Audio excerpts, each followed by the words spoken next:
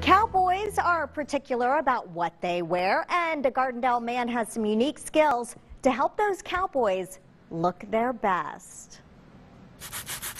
Piece by piece, detail by detail. Working with leather takes patience and skills. You'll never build a piece that you're 100% happy with. For 18 years, Brody Bolton, you always want to take what you did there and improve it on the next piece.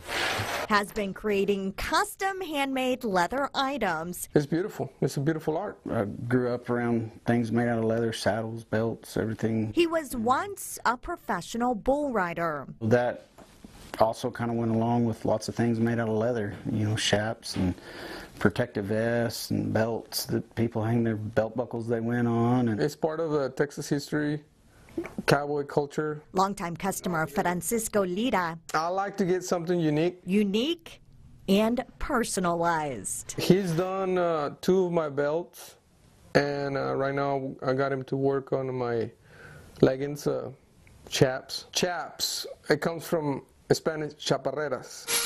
Whole kind of mentality of the Western heritage and the cowboy, you know, world per se is it's a lot about individualism.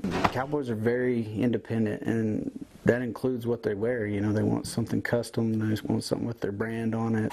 We're created by a creator. We have that same spirit within us to want to create something that's beautiful. And you know, with leather, you're taking something that's dead and kind of giving it some life again.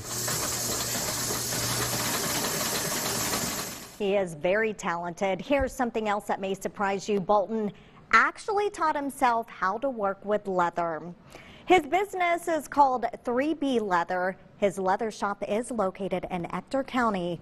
Bolton also has quite the following on Instagram with around 28,000 followers.